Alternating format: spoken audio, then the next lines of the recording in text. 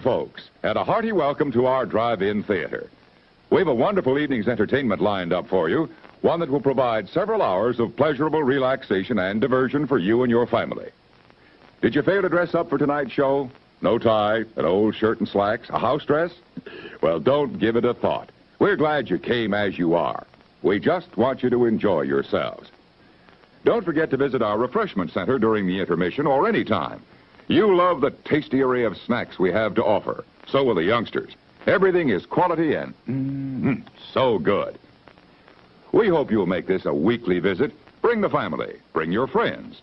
There are always wonderful new pictures to see, delightful snacks to nibble, a gay, pleasant evening for all. Oh, a word of caution. Don't drive over 10 miles an hour in the theater area for your safety's sake. And Mom or Pop, go with the kids when they leave the car. We hope you have a wonderful time. Come back soon. How's everybody doing today?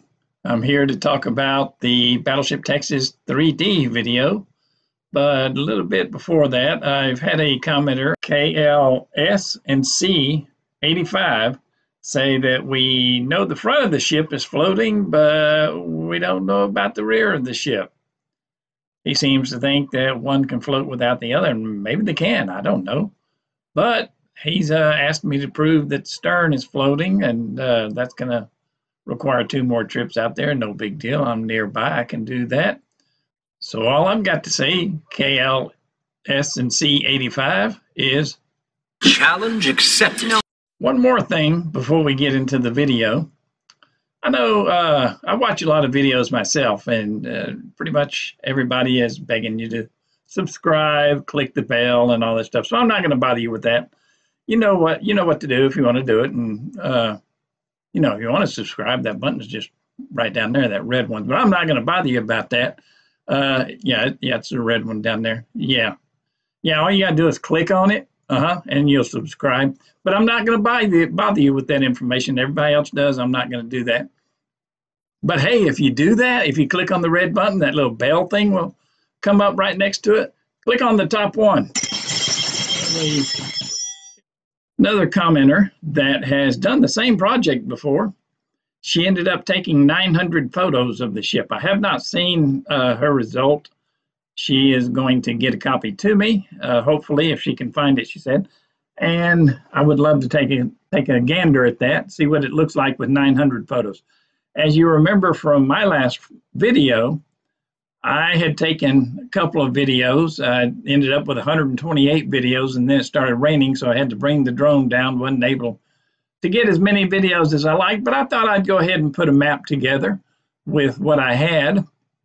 I want to forewarn you, the map didn't come out that great. You can tell what it is, and it looks fairly decent, but it looks like the Titanic's sitting on the bottom. There's just simply not enough photo information there to make it look the way I want it to look. But I'm going to go ahead and share it with you, because it will be a few weeks before I can get out there and take the rest of those photos and redo that model to get it to the point where I really want it to be. So let's take a look, see at what I've got. I hope you like it. Like I say, it's looking really, really rough right now, but it's worth taking a gander at. Let's take a look, see. I used an online service to do this mapping. It's DroneDeploy.com.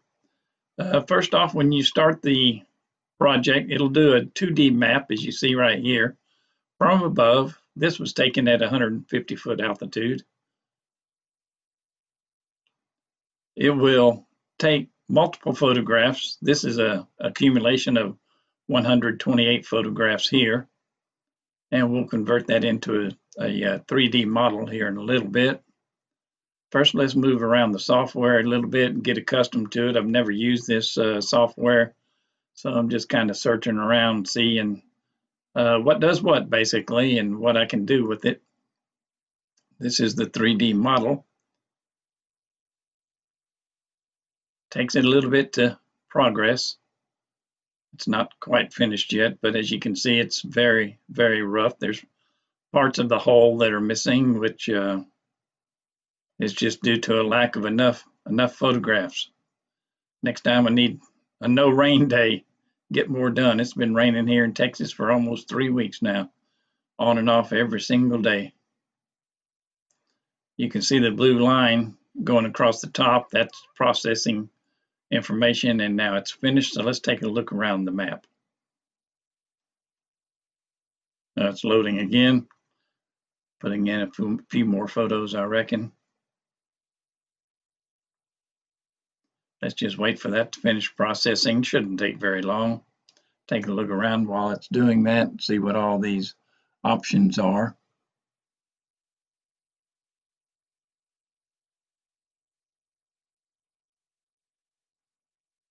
From this distance, it doesn't look horrible, but it doesn't look great either. You can tell what it is, mostly because of where it is.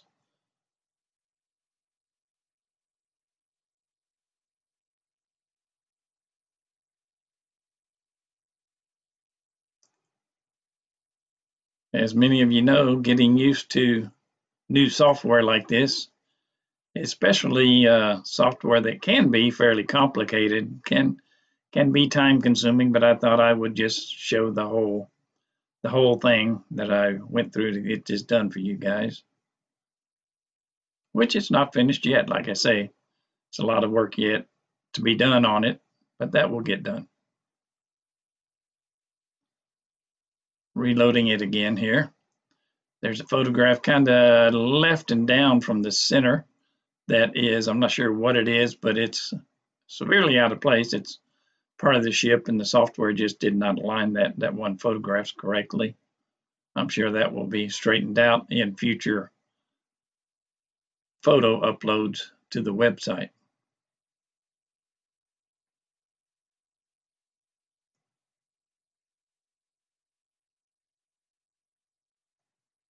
Here in a minute, I will change a few options and get us into a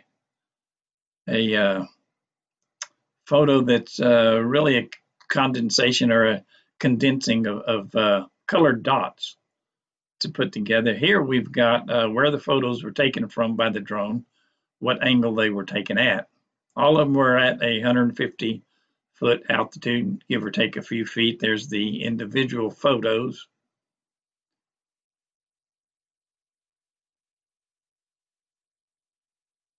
As you recall from my original video, it was stormy and extremely windy that day, so I felt lucky to get done what I did get done.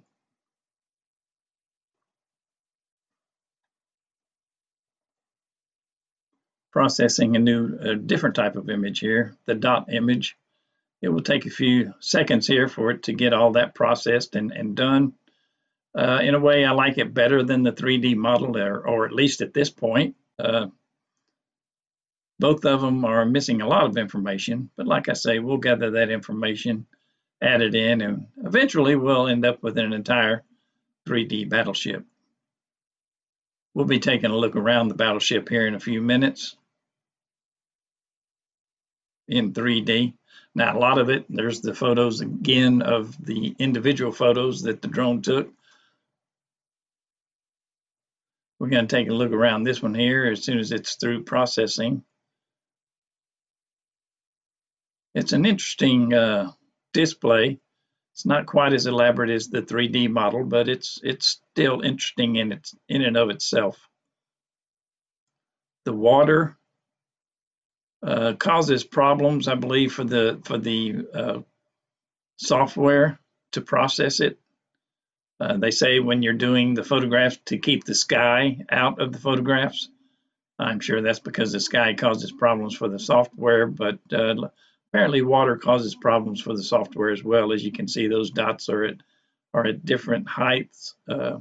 So I'm thinking the software just cannot place that water because it's moving, and probably because it has some depth to it. I don't know. I really don't understand how the software works. Pretty amazing software. I love using it. And that right there looks pretty nice, I think. But if you zoom in on it, it does start to show a lot of hollow spots. But from here, it looks pretty decent.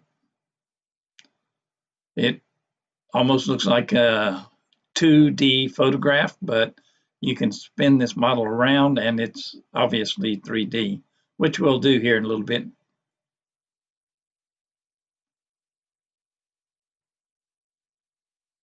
You can zoom in and out of the model, go underneath. Of course, the information underneath is non-existent because the drone can't view under the water, obviously. So we're back here at the 3D model now. We're going to let that process for just a few seconds here, and then we're going to do some zooming in and exploring of this model. The control of the model or the screen to rotate and zoom in is a little bit tricky to get used to, but as I use the software more, that will get better and better. You can tell the water in the background there is going uphill, which it obviously does not. It's just confusing the software, I think, the water is.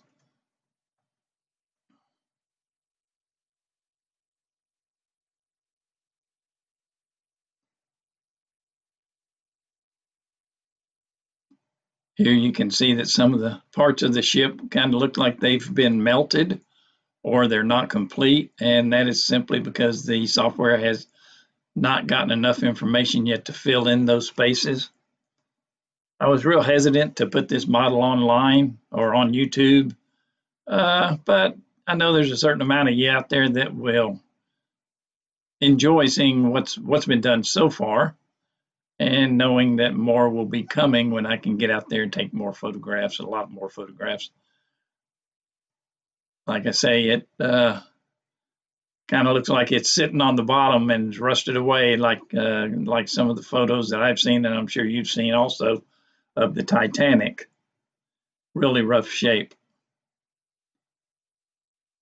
But I'm happy the way it came out with only 128 photographs and needing about 1,000, I'm guessing, maybe a little bit more.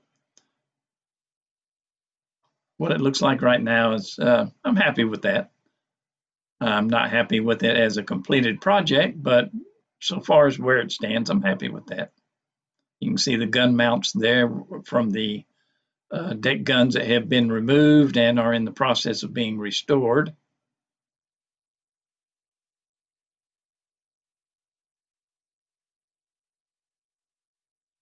14-inch guns from a distance look good. You zoom in on them and there's pieces of them missing. They're not quite straight. They kind of look like a melted candle, but that's going to improve.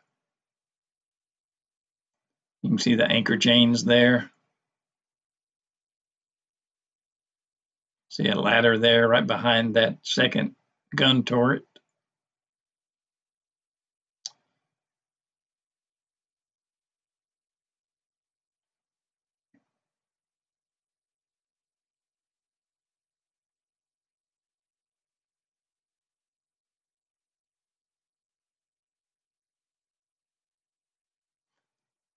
Now the visitor center, well, this is on the backside of the ship here, where construction equipment and buildings were at one point in time. Got a little bit of that. You can see there that steel ramp that was used to take pieces and parts across the water there for repair back when they were repairing the hull. The trees and all that are not very defined. I didn't really concentrate on that area. Really wanted to get the ship in. You can see the tourist bridge there that leads to the ship and the tourist building that once housed the ticketing and souvenir area. Zoomed in close, those do not look very good at all. They're real melty. Here again, we can see where the photographs were taken from and at what angle they were taken.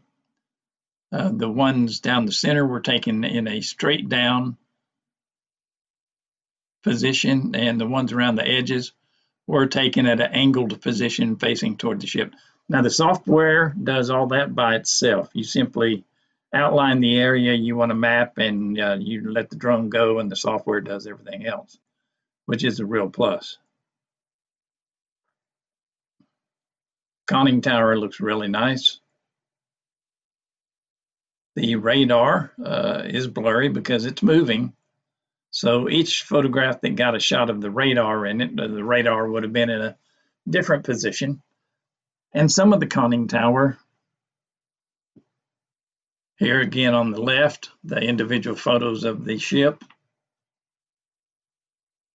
This area right here is that photograph I was talking about that it's been placed out of its position. Don't really know where it should be. Hopefully that will correct itself in future photo uploads to the website.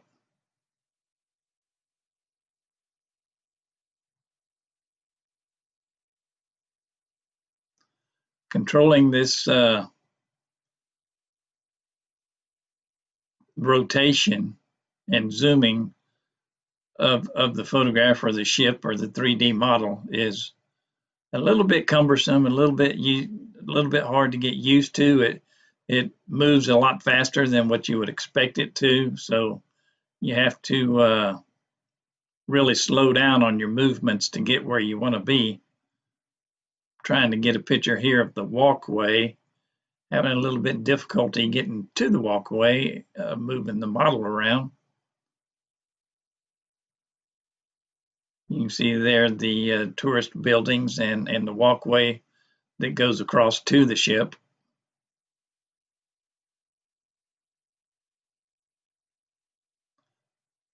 There's that piece that's really out of place right there to the left.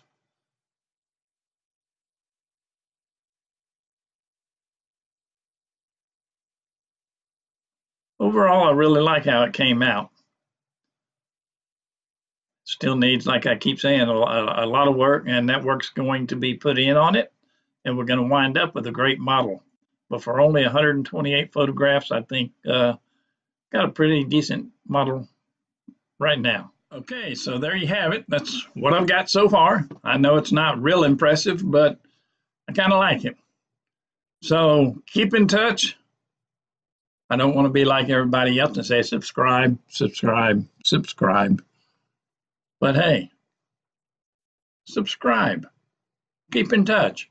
You'll see the future models. And when you do subscribe, hate to do it to you, but ring that bell. All right, folks, I appreciate you coming along for this short little ride, which ain't been real short, I know. But thank you for coming along anyway. For right now, it's been a Jeep, a drone, an old man. We'll be seeing you next time.